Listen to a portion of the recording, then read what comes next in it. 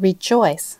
This is the place where we meet to revisit, together but apart, some of the best of the Ottawa Symphony's 55 years of playing for our community. Merci de vous joindre à nous pour réécouter notre belle musique. Mais avant de passer à la musique, and before we get to the memories and music, please consider helping to keep the Ottawa Symphony tuned during this challenging time for our performing orchestra. Merci de garder votre orchestre à l'écoute. You can help at ottawasymphony.com/donate.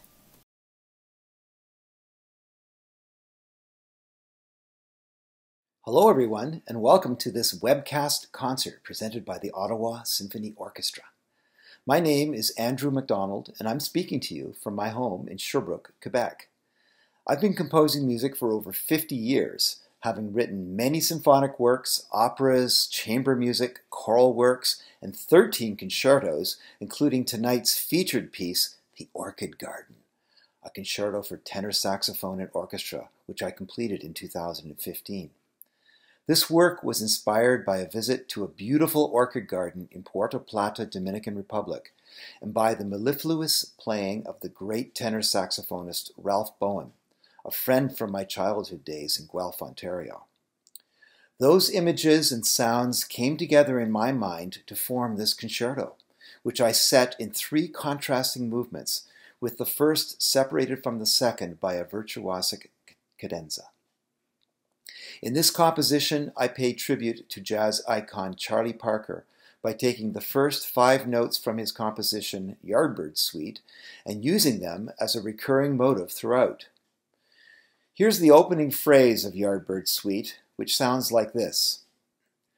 Do, do, do, do, do, do, do, do, do, do. You can hear this motive, for example, in the opening saxophone figure, and for full orchestra just before the cadenza at the end of the first movement. As well, I used this motive as a structural bass theme throughout the second movement, and as the rondo theme in the last movement, where it appears transposed to each of the 5 notes of the theme itself. I should also point out that I put cadenzas in the last movement, which are to be completely improvised by the soloist. This is a practice dating back to the early days of the classical concerto, but I'm also making reference to the great tradition of jazz improvisation. The soloist in this premiere performance is the brilliant Jeremy Brown, seen on the right in this photo, along with myself and the wonderful conductor of the Ottawa Symphony Orchestra, Alain Trudel. I wish to thank Jeremy for his stunning and truly inspirational performance of my concerto. His musicality and technique are simply mind-blowing. And a heartfelt thanks to Alain for taking on this piece and for directing it in such an exacting and excellent fashion. I am truly blessed to be able to compose for such superior artists. If you'd like to know more about my work, please visit my website at andrewpaulmacdonald.com. Thanks, and enjoy the concert.